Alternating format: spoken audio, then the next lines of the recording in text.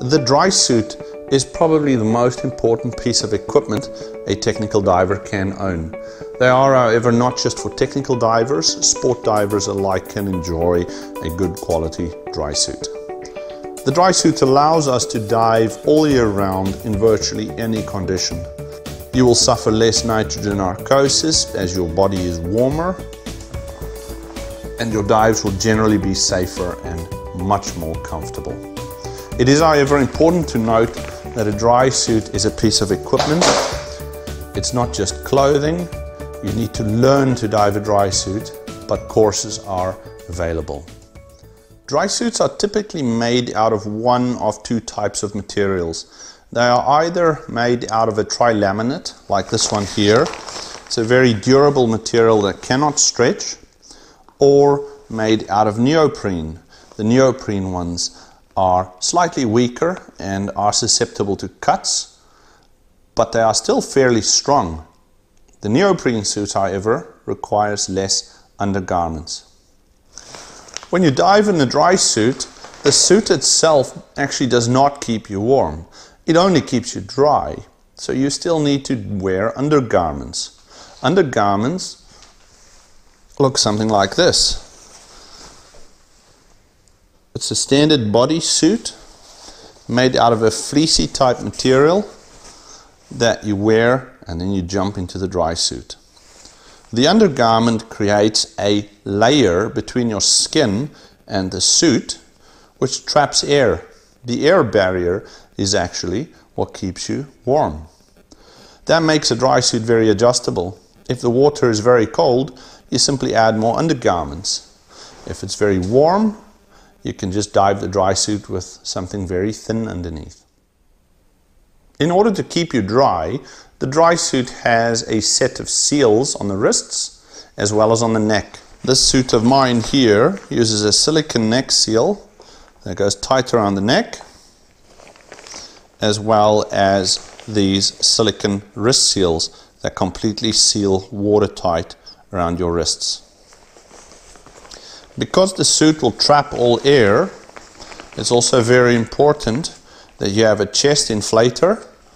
In order to drive the chest inflator, you simply add another low pressure hose to your regulator system, and you have a button on the front that will inflate the suit. The suit acts exactly the same as your buoyancy device. As you go deeper, the suit will shrink.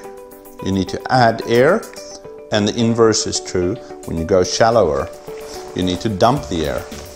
To dump the air out of a dry suit, you have a valve on the left shoulder typically.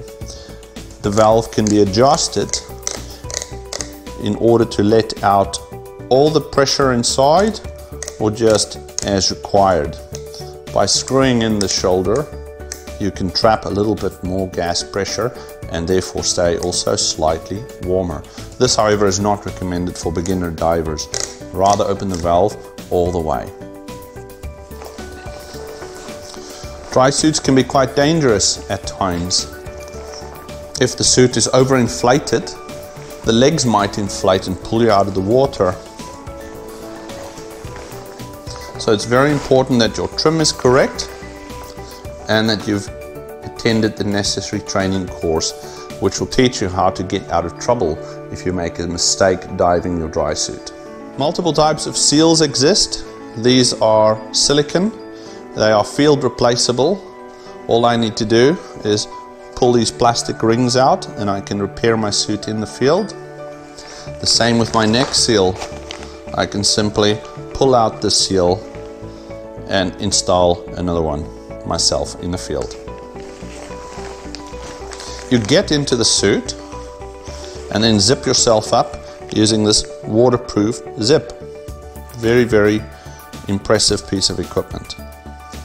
When purchasing a dry suit, the most important consideration is the size. If the suit is too loose, it'll trap unnecessary gas, especially around the shoulder areas. It'll become very dangerous to dive.